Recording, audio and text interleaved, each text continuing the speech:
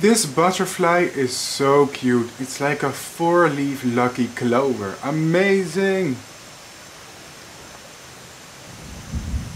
How cute, isn't it? Ladies and gentlemen, my name is Bart Coppens. I'm an entomologist working for a natural reserve in southeastern Brazil. It is called Reserva Ecológica de Guapiaçu. My job here is studying the local life cycles of butterflies and moths, but also documenting and recording the local species. Now, sometimes if you want to look for butterflies, you want to look on the ground, because here on the floor sometimes we see one of my favorite butterflies. It's called Notheme erota. We have to look really closely because it's a really small but super cute butterfly. There's one over there. Let me show you the close-up. So, what is it?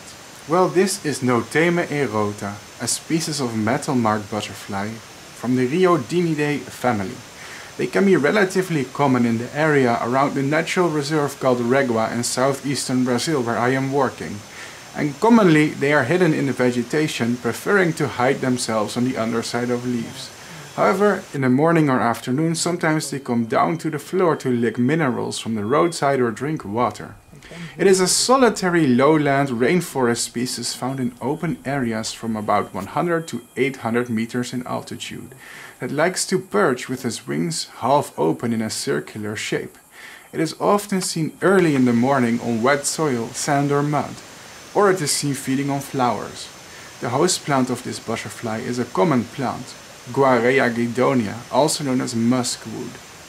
While it has no common name, I decided to call it the Lucky Charm butterfly, because it is so reminiscent of a 4-leaf clover. I am not superstitious, but when I found this butterfly, I could just feel as if I was blessed with good luck.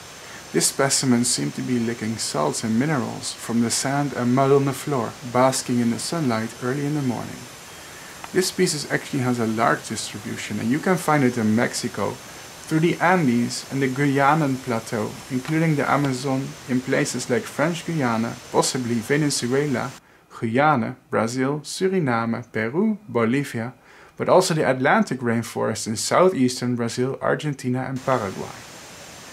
Well, that was all. I hope you learned something new about a small, obscure but beautiful creature.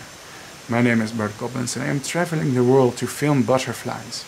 And I have many more videos coming if you subscribe.